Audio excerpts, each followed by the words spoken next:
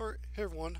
Today I want to talk about anti-dead zones, and I'm going to do that by showing the script I wrote for the Titan 2.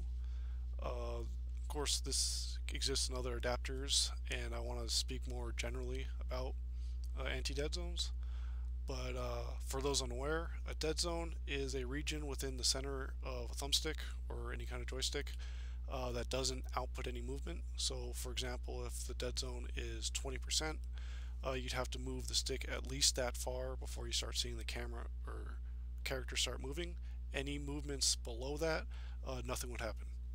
An anti-dead zone is just the opposite. Like, a lot of games don't offer dead zone size options, so players will use either adapters or some kind of software that lets them counter these dead zones and lower them, and that's really all that it's doing. And I'll be demonstrating a few types here.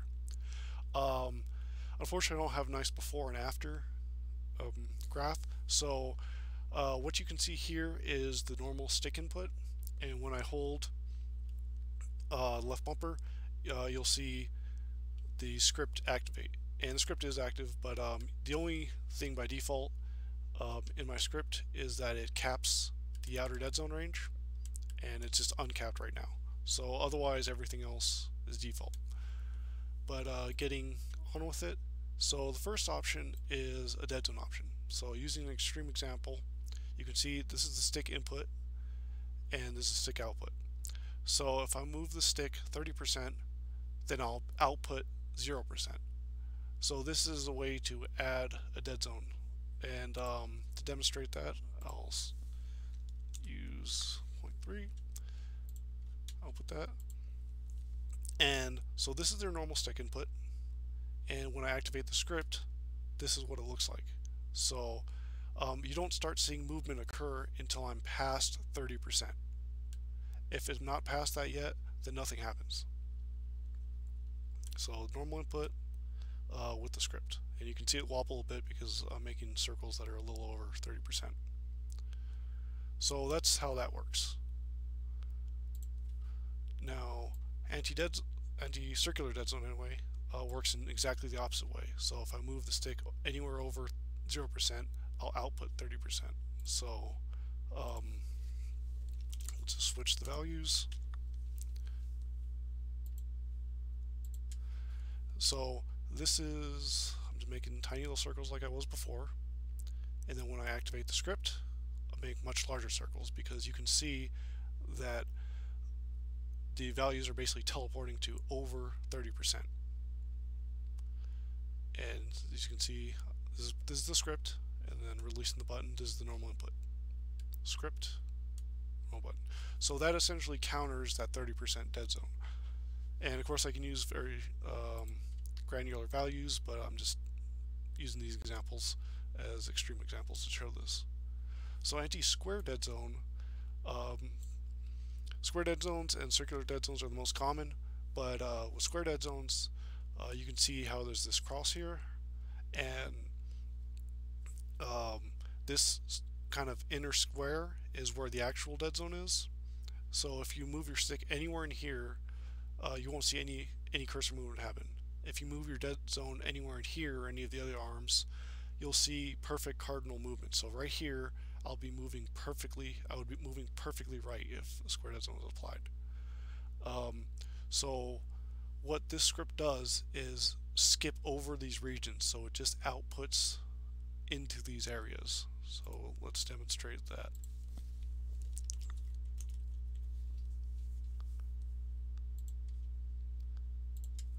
So I can move my stick normally, like I'm moving right here, but you'll notice once I press the button and activate the script, it's teleporting around in like a square shape. So it's following the same thing the graph hopefully shows, and you'll see the outer dead zones kind of moved out a bit. That's square dead zones kind of warp the outer dead zone a bit, and this is no different. So, but you'll see I'm moving the stick, this is normal input, just around the axes, but you'll see it's skipping that. So you're completely jumping over any restricted diagonal movement that the square dead zone's creating. and you're just outputting into the little square regions of diagonal movement. So that's how that works. Now, the outer dead zone, there's an input and output. The input, I'll use extreme example. So if I input up to 80%, I'm going to output 100%. The usefulness of this is if your stick fails to output fully, you'll normally find yourself cut off from certain values. So you can miss the acceleration ranges, or you just can't output at full speed for whatever game you're playing. So as you can see, I'm moving about 80% and I'm outputting at 100%. And of course it scales, so if I move 50% normally, if I move at a 40% normally, which is halfway to 80, I'll be moving about 50%. So that just scales like that. And again, it's useful for if you've heard in like the Halo community, they'll say slow turn, and that's because their stick is failing to reach the acceleration range. It's useful for that. What tends to be more useful for most players, because most players' sticks are registering properly, is the output outer dead zone. So this is just, of course, the mirror of that. So if you output your stick input 100%, you only get out 80%. And the usefulness for that is if you want to avoid any acceleration zones. So to demonstrate, if I move my stick 100%, I only get 80% in this case. If I move my stick 50%, I get 40%. So it just scales like that. And yeah, the usefulness is if there's a threshold where if you're aiming and there's a giant acceleration spike that might be uncomfortable for some players, you can use this to force your stick short of that, so you never have to reach that acceleration jump.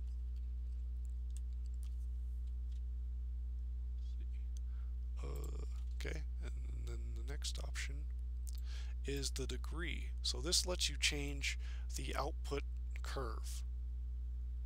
So using values over than 1 will output faster and allow you to counter any game's curve. So if a game uses a quadratic curve, using this is actually a square root curve. This will cancel it into a linear curve. So let's apply that. Let's first, get rid of this and get rid of this. Okay. So what this does is, you can see I'm moving my stick about 25% of the way. When I enable the script, I'm moving 50%. So it's outputting faster than it normally would. So here I am making normal stick movements, and when I activate the script, you can see they're larger. It's not teleporting like it was before, but it's outputting much faster. And let's just do the opposite for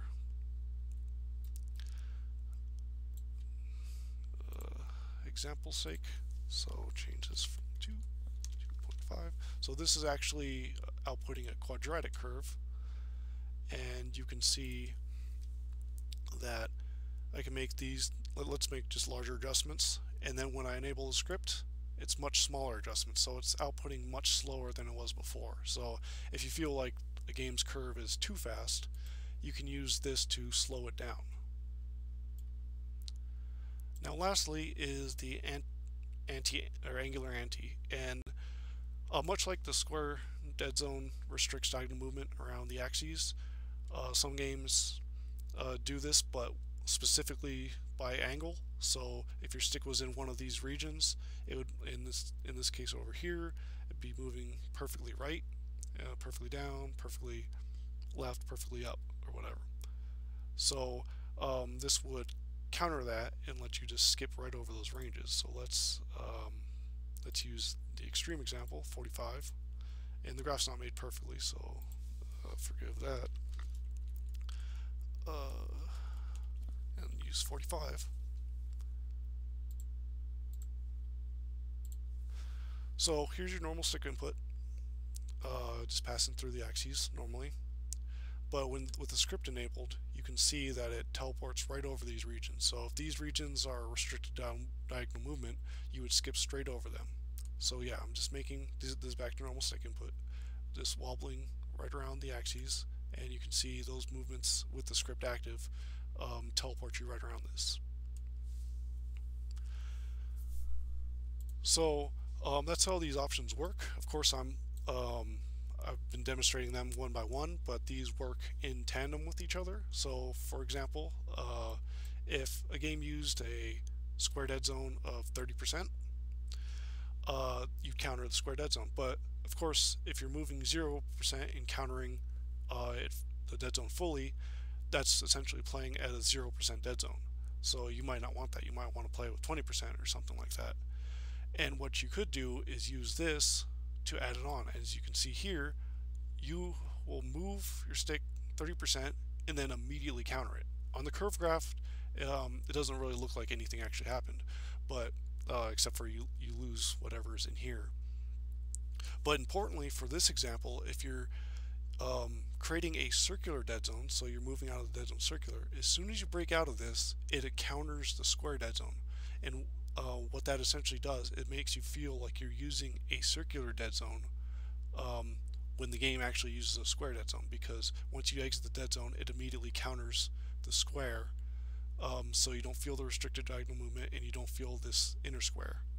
So if anyone's familiar with Dark Souls 2, Dark Souls 2 used a square dead zone, and players were upset because it restricts your diagonal movement and you kind of snap into these ranges.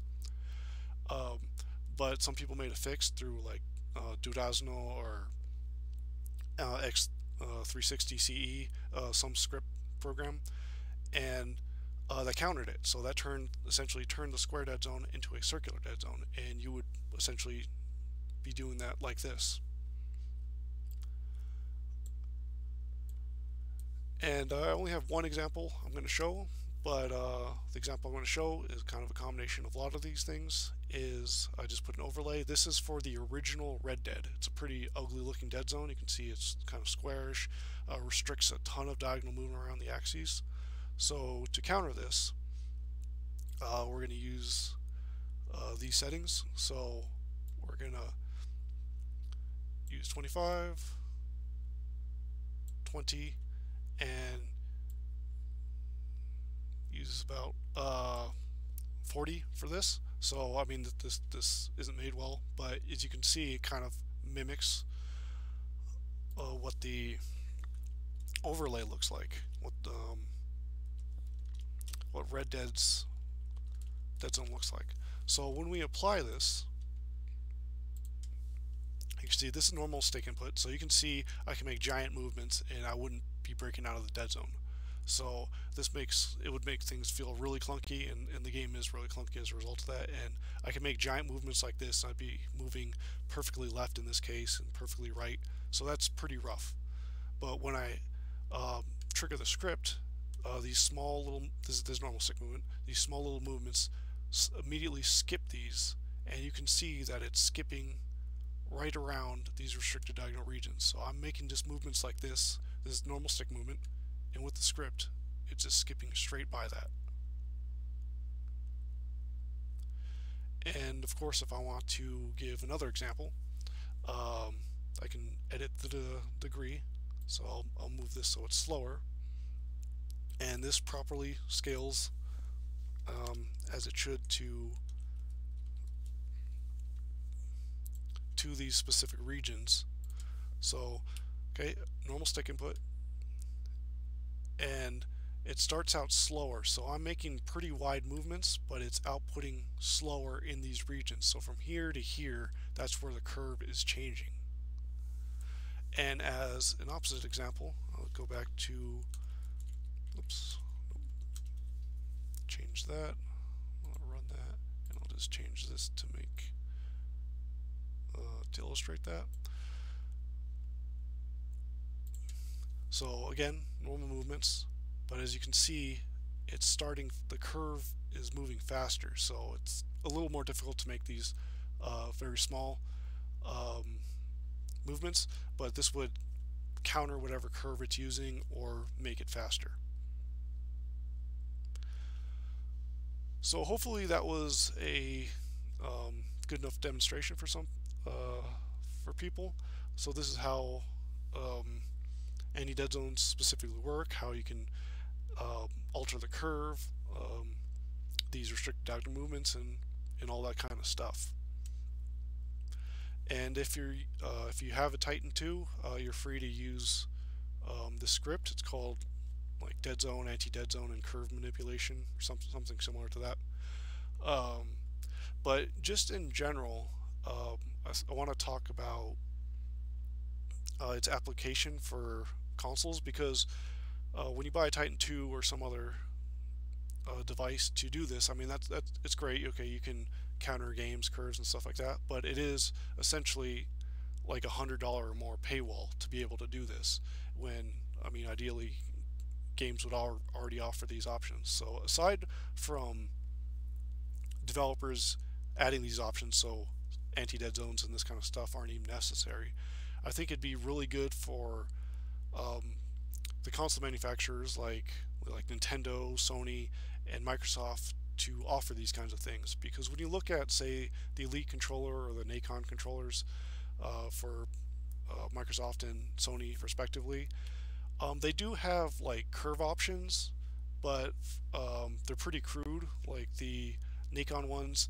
give you like a linear piecewise, which can do a decent amount, but they're stuck to specific increments, so you can't really directly counter anything. And when you look at the Xbox's curve options, the curve really doesn't start changing until about 25%, which means it can't really do anything about countering dead zones below it. So, I mean, despite what people say, you can't actually counter dead zones with that controller. So I think it's kind of a wasted opportunity for those controllers to offer that, but it's something that all players could have access to, because there's really no reason that you would have to hide those kinds of settings behind buying a special controller, because normal players can use that. When you look at the accessibility options for either platform, you can remap buttons, and if you can remap buttons, you can change stick input like this, because if you're able to turn the A button into essentially being the B button, you can change moving 50% of your stick and do 70% of your stick. I mean, it's nothing special. So it would be really good if we could see these kind of options available by default in the next generation of consoles. It'd be great if we could see them in this generation of consoles if they were still supporting it. Just because, unfortunately, thumbsticks aren't handled well for the most part, and they can be wildly different. So you can get a game with circular dead zones and maybe dead zone options. Maybe it feels great. It's you get options and everything set up well, so you don't even need a script. But then other games you can get dead zones like this, like really kind of uncomfortable ones, and there's really nothing you can do. It just feels bad to play. And having something like this in the console's accessibility options could counter that. And it could retroactively counter things for any kind of backwards compatibility. So, like a lot of these, both upcoming, the PlayStation and Xbox, are going to have backwards compatibility for all of the current gen's games, and so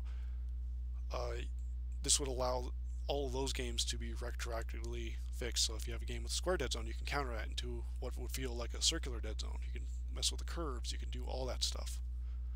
So I've been rambling for a really long time, but hopefully you've learned something, and hopefully we can maybe see these things formally supported, so you don't have to get an adapter to see these things. Anyway, thanks for watching. Hopefully this has been informative, and yeah, have a great rest of your day.